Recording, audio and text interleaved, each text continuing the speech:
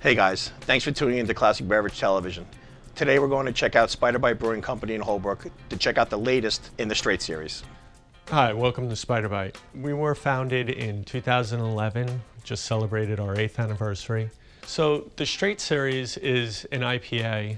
We originally had other IPAs that we couldn't get the hops anymore, and so we realized getting locked into certain hops can make things difficult. So we decided we would do a new series where the hops were always changing.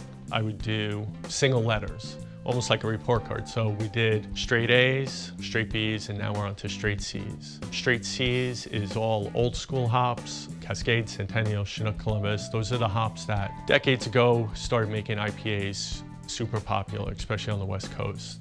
And then C plus is the newer strain. It's Citra, Cashmere, and Comet.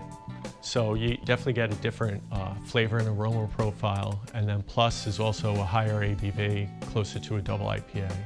So the C's are gonna have some citrus, some floral, and some pine. And then C plus, it's definitely more grapefruit. You get a big grapefruit nose and flavor, even grapefruit rind and pith. It is a little darker, and that's because we add some crystal malts just to give a little sweetness to counteract the higher ABV. Thanks guys for watching Classic Beverage Television. Stop in today and pick up some of Spider-Bite's Straight C's and C pluses.